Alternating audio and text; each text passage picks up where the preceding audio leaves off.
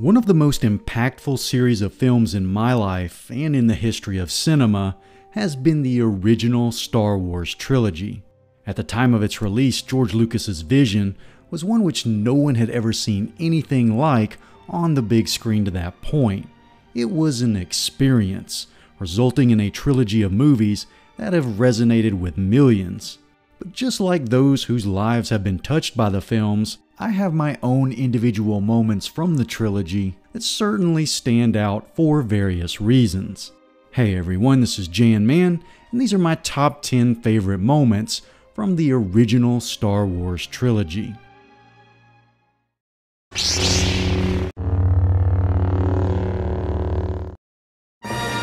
Seeing that opening Star Wars logo blast on screen for the first time, accompanied by that now instantly recognizable John Williams score, is certainly an attention getter.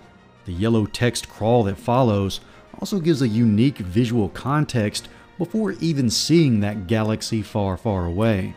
What is remarkable too is how the logo and crawl simplicity is just as commanding and effective when watching today as it was when it debuted in 1977. It may not have the same surprise factor as it did then, given how familiar people are with it now, but both then and now still shows or reminds the viewer what a visual experience and adventure Star Wars is about to be. It's impressive how George Lucas took creative inspiration from a template set by the Flash Gordon serials of the 1930s and 40s and turned his own version of a logo and text crawl into something that would ultimately be as anticipated and appreciated as the live action that would follow.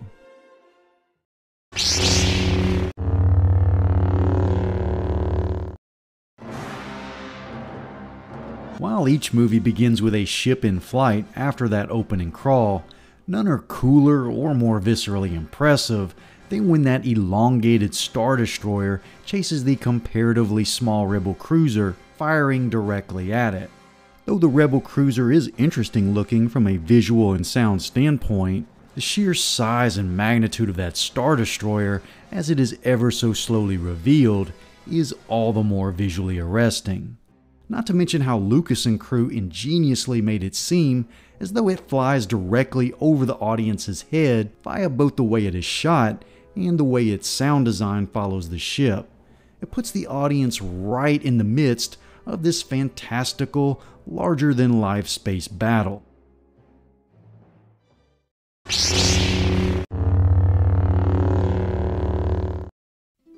Prior to or during watching The Empire Strikes Back in 1980, no one, except for some of those who worked on the movie, knew Yoda would be revealed to be the Jedi Master who would be needed to train and ensure that Luke would become a Jedi to help defeat the Galactic Empire.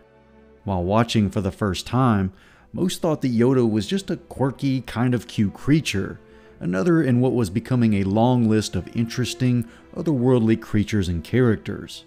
But the way that Frank Oz is able to alter Yoda's voice, how Yoda's facial expression changes, merely stating, "I cannot train him," it's amazing how convincing Yoda goes from a perception of and having quirky and childlike behavior to portraying knowing age-old wisdom within seconds. Once Luke realizes it's Yoda, and in turn the audience does as well, again, it's immediately credible.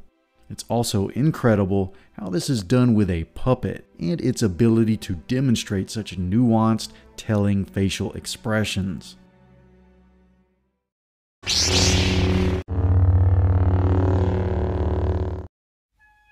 I know, it's one of the most underquoted lines from the Star Wars trilogy, but is one of the most funny and fitting in terms of the relationship between Han Solo and Princess Leia. The reason it works so well is that The Empire Strikes Back does a great job at expanding and building upon the friction between Han and Leia that the first film set up. It's a palpable tension, quickly becoming a wall between them, given Leia is a leader for the greater good, albeit a feisty one who's not afraid to stand up for what she believes in, while Solo is an arrogant, self-serving smuggler who's not afraid to smooth talk his way into getting out of trouble or what he wants.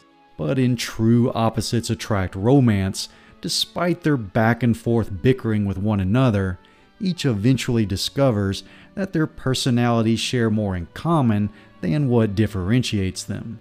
By the time Han states, "I know," as Leia tells him she loves him right before he's placed into carbonite, their relationship and Han's character has been built so well that the line works perfectly. It's funny, but not in a tonally awkward way, because that's what Han would say. He is that cocky guy, even though by this point the audience does know that he loves Leia.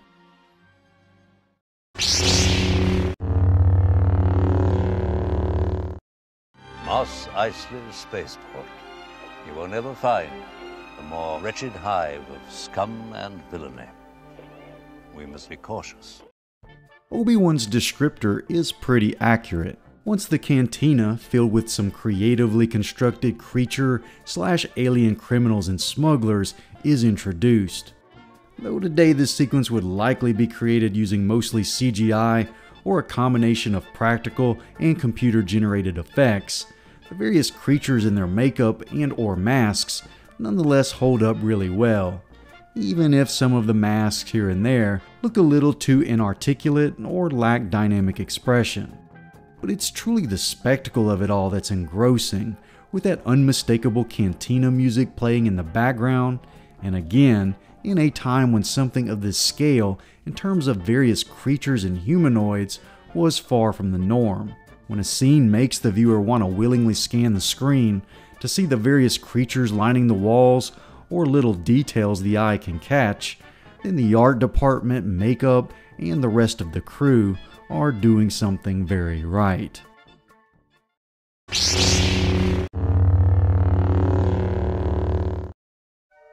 Once C-3PO and R2-D2 land on Tatooine, a desolate world is created.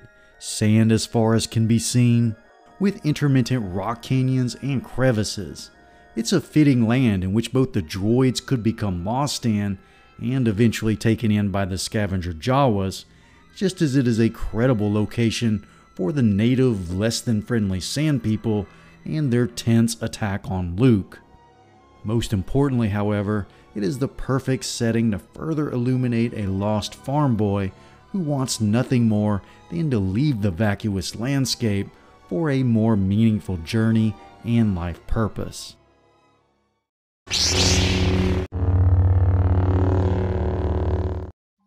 Like with Tatooine, the ice planet of Hoth has a sense of foreboding isolation. Add to that setting an attack by Imperial walkers on the hidden rebel base, and it's pretty awe-inducing. The Star Wars trilogy in general has a great way of introducing its settings, creatures, robots, and characters in this grand and simultaneously interesting way. And the same applies to the giant four-legged Imperial AT-AT walkers as they take out the comparatively small rebel base. On one hand, they seem impractically and mechanically absurd, but on the other, the sheer size and monstrosity of them is imposing and pretty cool looking. When the rebels eventually take out a couple of them, it truly feels like a hard-fought victory against what seems to be nearly impenetrable and unbeatable. Amazing too is how these machines and the rebel snow speeders were created with models and more practical optical effects that in many instances look as good as those seen in modern movies that implement more advanced technology.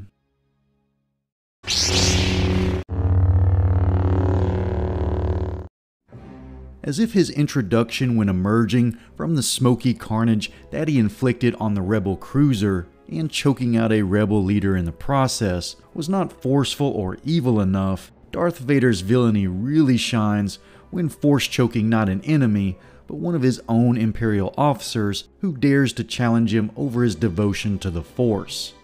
It's quite the understatement that Vader makes a statement when challenged. It's like the ultimate mic drop moment, imminently demonstrating that his Force abilities aren't too shabby and silencing his opposition in the process, topped off by one exceptional line of knowing condescension. I find your lack of faith disturbing.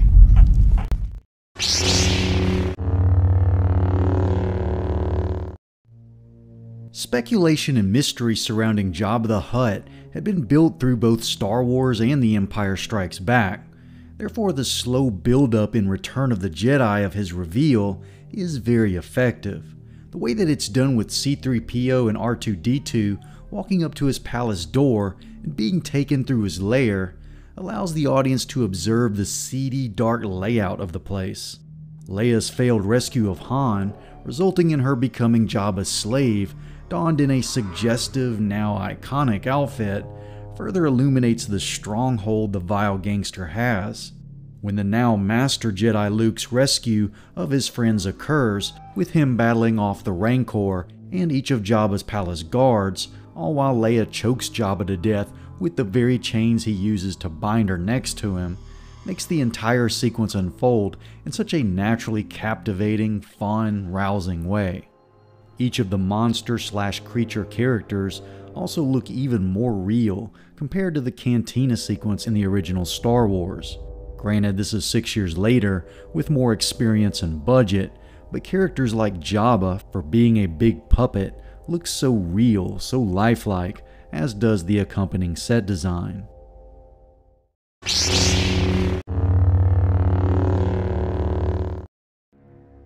It is the culmination of the story's arc. The farm boy Luke Skywalker, without much ambition in life, becomes a Jedi like his father before him, while the father who joined the dark side is ultimately redeemed by that very son.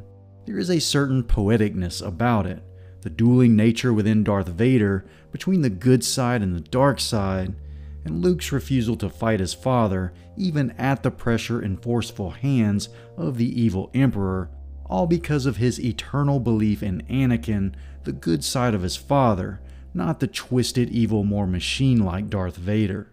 The moment when the audience wonders, will Vader or won't Vader save Luke, looking at the Emperor, then his child, is such a gripping, climactic moment. And when Vader picks the Emperor up and tosses him down the reactor shaft, followed by asking Luke, his son, to help him take his mask off to see him with his own eyes one final time, is a fitting emotional end to a trilogy that, as demonstrated in this sequence and throughout, is largely about the force of good prevailing over evil, and the undeniable bond and love between father and son.